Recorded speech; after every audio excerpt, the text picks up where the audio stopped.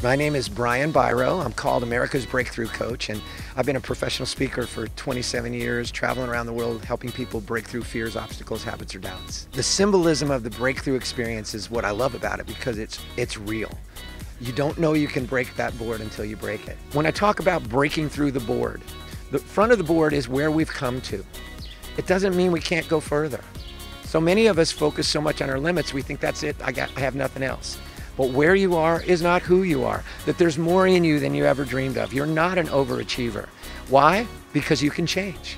What's more, people add their meaning to the metaphor. What am I going to break through? What has been holding me back? What could I break through that would change the whole trajectory of my life?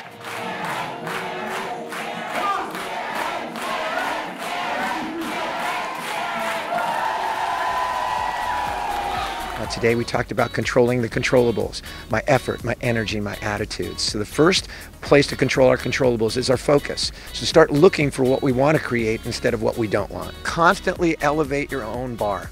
And it's just really a matter of focus. It's saying, okay, I did that today. What can I do next? It's disrupting your status quo. Comfort zones become confinement zones. So it's really a process of becoming habitual and saying, I'm pleased with what I accomplished up till now, but what I did up till now, I got to do something different if I'm going to get it to the next level. So it's a process, a habit of focus. Second is beliefs. If you don't get control of your beliefs will get control of you.